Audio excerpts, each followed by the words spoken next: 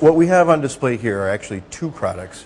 On the interior walls, or the interior framed walls, we have PlasterMax-IND, which stands for industrial.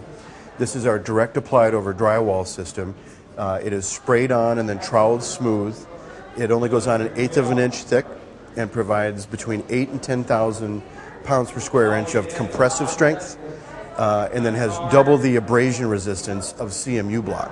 So it's a very hard, very durable, abuse-resistant product, which, as you can see, with a little bit of troweling, you get a nice burnished effect, which you can stain with a transparent stain and have a faux look, or you could paint this product if you wanted to, or just a clear sealer, that type of thing. But it's designed to have this type of look. On the exterior walls, we have PlasterMax-ICF, both base coat and finish coat, which the base coat basically provides a 15-minute fire barrier, and then the finish coat provides this finish. It's virtually identical to this. It's not exactly the same, but it's very close. That's why you can't really tell them apart visually. And again, those are sprayed on, troweled smooth. All of the PlasterMax family of products have some very similar characteristics. They do not support mold growth whatsoever. They're low, almost no VOC.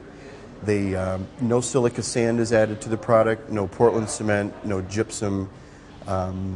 They're very green products all the way around, very low water usage. They can be applied directly over new construction like we've done here, or they can be applied in a repair or renovation project as well. Or even old wallboard that's existing, sure. If you had a wall that was subject to constant abuse, like in a foyer or a hallway or high traffic areas, schools, hospitals, that kind of thing, you can just basically clean the wall, put a quick primer on it, and apply the product directly to it. And it saves you the cost of having to demo the existing wall, replace it, and build it all out again, saving on the landfill, saving on all sorts of demo costs, and really becomes a cost-effective way to get this look out of something, get something new from something old.